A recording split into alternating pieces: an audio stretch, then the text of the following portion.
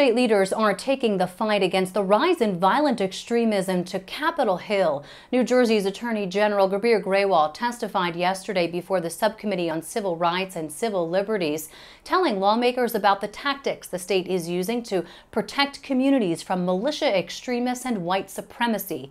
Grewal says domestic violent extremism may now be greater than at any time in recent memory. And according to his testimony, reports of bias and hate incidents have nearly quadrupled over the last 5 years to more than 1,400 on record in 2020, many involving young people.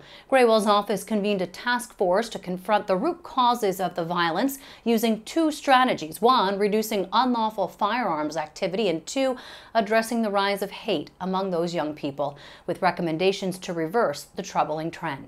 That task force called for reforms to our state's education system, to include anti-bias education for students and teachers, to put forward tougher hate crime laws, and to increase public engagement to address hate and bias. The task force report also highlights the roles played by hateful and extremist rhetoric on social media and from public figures, and it offers recommendations to mitigate the harms that rhetoric can inflict on our young people.